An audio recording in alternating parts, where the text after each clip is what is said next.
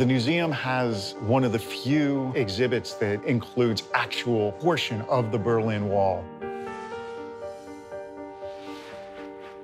The brilliant developers at the University of Maryland were able to apply video game technology to help us tell the history of the Berlin Wall.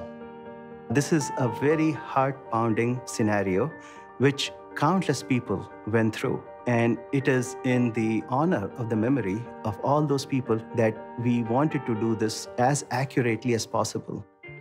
We had all these 3D assets and photographs from the archivists at Newseum and integrated all the 3D environments to provide this experience to the Newseum as a proof of concept.